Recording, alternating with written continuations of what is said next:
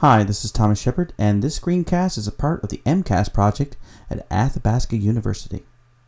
In this tutorial, we're going to continue on from the last one, where we imported a song called Rocket. It's actually just music that we're going to use for our project.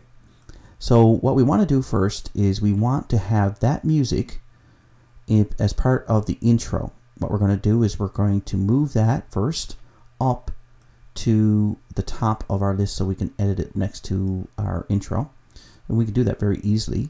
In the drop down menu, you click that, and if you remember, that's where we went to name our tracks, and here is the option to move the track up. So we're going to do that a few times and move the track up a bit, and when we do, I want it up at the very beginning. So I want the music to play before you hear any of the voice that from the intro track. So here's what we're going to do. We're going to move first our intro. I'm going to mute the other two tracks for now and adjust them after. But I want to use Rocket to play with my intro. Now right now, if I played it, I'm going to make sure I got it at the beginning by hitting rewind.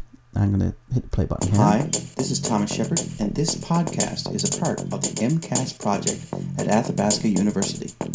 Now, that doesn't sound too bad, but it's a little bit loud, and I want it to fade out by the time I'm finished talking. So here's what we're going to do. We're going to use the time shift tool. We're going to move our intro, and we're going to put it in probably anywhere from 10 to 15 seconds in. And what we'll do is we'll put it right there for now. And I'm just going to play this right quick and see where the music picks up to.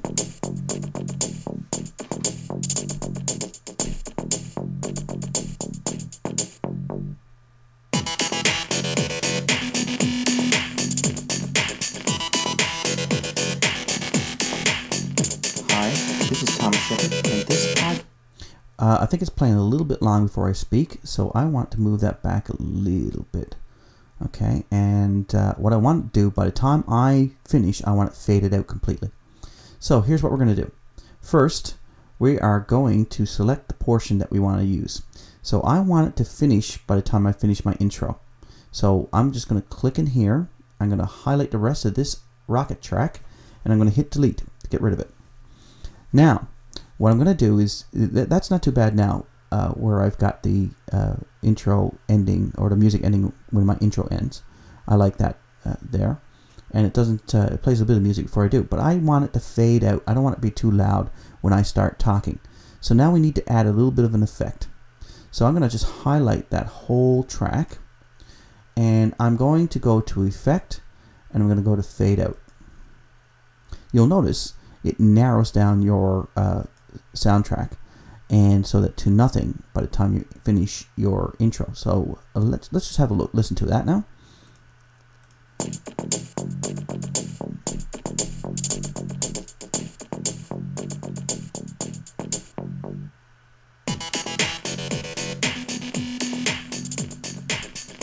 Hi, this is Thomas Shepard, and this podcast is a part of the MCAS project at Athabasca University.